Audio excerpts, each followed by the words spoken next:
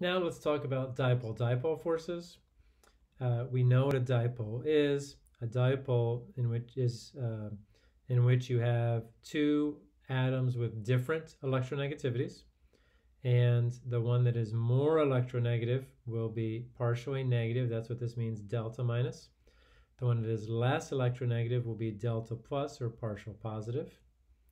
And this is what's called a plus arrow, and a plus arrow shows the plus by the partial positive, and the arrow implies or indicates that the electrons in this bond are spending more time associated with the fluorine. That's why the fluorine is partially negative. And then we've got a nice picture here. I don't usually draw the lines, but you can. This is between the negative of one molecule, partial negative, and the partial positive on the other one. That is a drawing of a dipole-dipole force.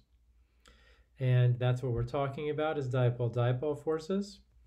Now, we don't reference this very much in this class, but it is true that the electronegativity difference determines or can determine which has larger dipole-dipole forces. So bigger difference in electronegativity,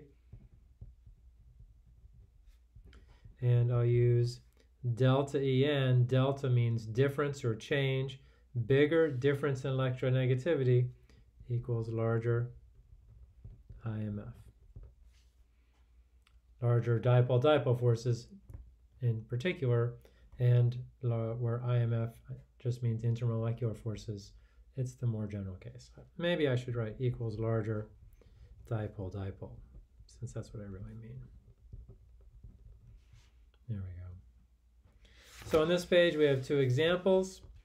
We have which compound exhibits stronger dipole-dipole forces, HF or HCl. We can draw the Lewis structures for these.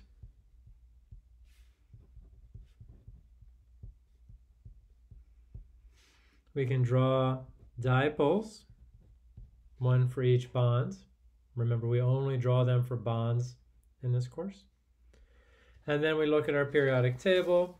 Well, we've got the numbers right here, and let me just make sure that you know that on your conversion and equation sheet on page 2, there is a listing of the important electronegativity values for you to know. So here's H down here at 2.1.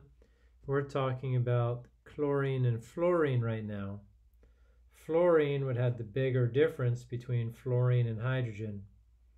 That would make it have a larger difference in electronegativity and a larger dipole-dipole force. So we have 2.1 and 4.0 for our electronegativity values. We have 2.1 and 3.0. So when you take the difference, we're going to get a bigger difference here. And so that's the one I'm going to circle. And I will allow you to do the next problem on your own.